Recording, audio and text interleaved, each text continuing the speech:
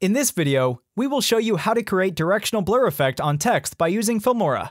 Hey everyone, welcome to the Filmora MVP YouTube channel. Here we teach you editing tricks, filmmaking, and camera techniques. So make sure you're subscribed to our channel and also hit the notification bell to get updates on our new videos. First, open Track Manager and add 34 tracks. Now go to the titles and drop the default title on the timeline. Make it 10 seconds long, double-click on it, and change the font to any bold cinematic font, enter your word, and increase spacing by 5. Click on Advanced, turn on Gradient Fill, and create gradient words using different colors as you like.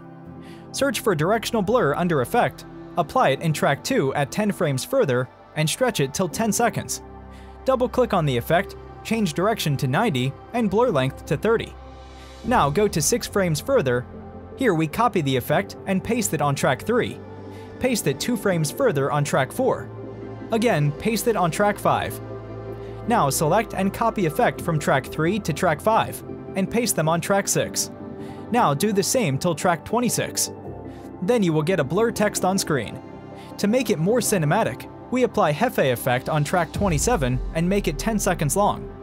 Next, drop the Sharp effect on Track 28, stretch it, double-click on the Sharp effect, and change the opacity to 15%. Then search for the Film Grain effect. Apply it on Track 29 and stretch it. Copy the default title from Track 1 and paste it on Track 30. Go to the New Blue Effects, apply Color Melt effect on Track 31, stretch it till 10 seconds, double-click on it, and change Soften to 97, Fog, Brightness, and Color to 100. Now delete the extra clips after 10 seconds, render it, and see the final preview.